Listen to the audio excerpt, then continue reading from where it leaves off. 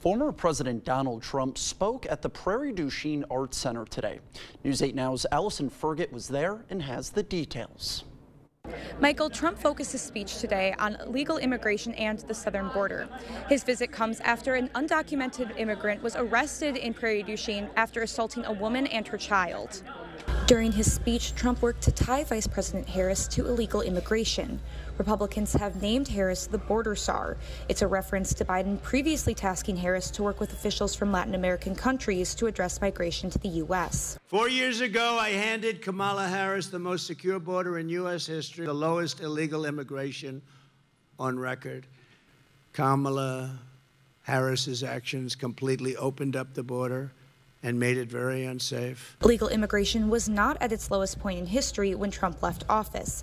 Migration at the southern border did hit a 3-year low in April 2020 while Trump was president, but it increased during the remaining 8 months of his term. During his speech, Trump also slammed Harris's Friday visit to the southern border. But what Kamala did not talk about in her remarks last night were the countless Americans who've been brutally assaulted and killed by illegal aliens.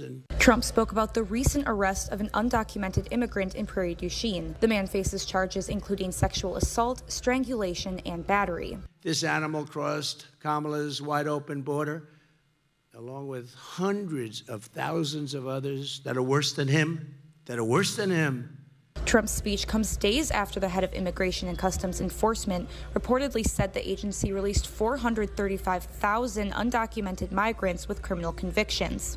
What Kamala Harris has done to our border is a betrayal of every citizen. It's a betrayal of her oath, and it's a betrayal of the American nation.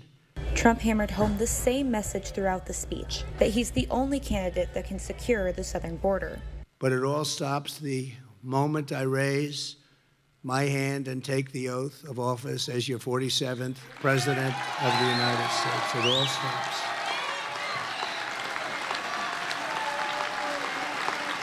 Although today's focus was primarily on illegal immigration, Trump also briefly touched on inflation and criticized Biden and Harris's green energy policies. Reporting in Prairie du Chien, Allison Fergit, News 8 Now.